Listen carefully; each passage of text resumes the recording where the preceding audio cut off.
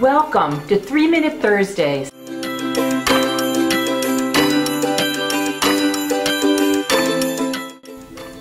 Welcome to my channel, Dr. Kathy at your cervix.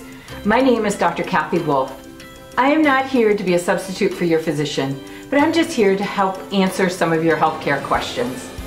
On Thursdays, I will answer your questions that you've left in the comment section below from the last week's video.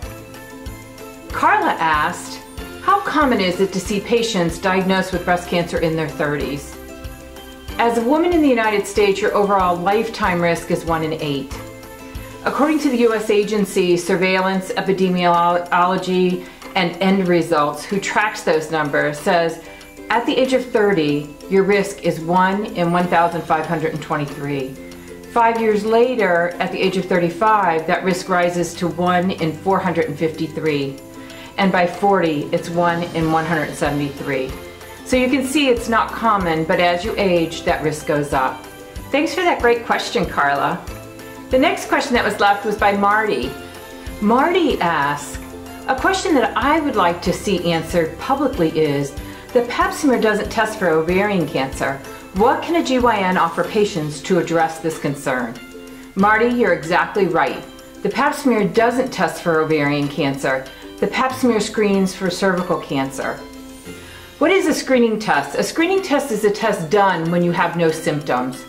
Currently, unfortunately, there are no screening tests for ovarian cancer. There are different types of ovarian cancer. So just like the word apples, where it's a title for a group, so you have Macintosh, Granny Smith, the same way with ovarian cancer.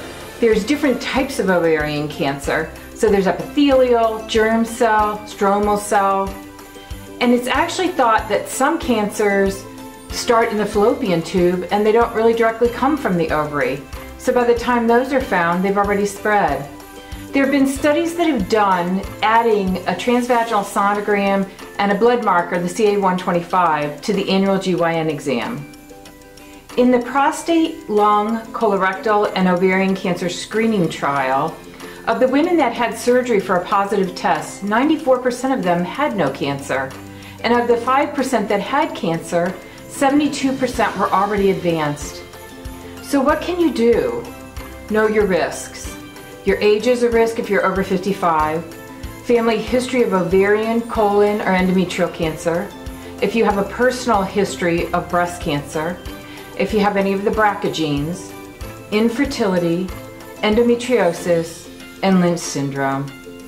And make sure that you go to the gynecologist and have your pelvic exam done yearly. Thank you for your insightful questions, and thanks so much for watching the videos. I'll see you on Saturday.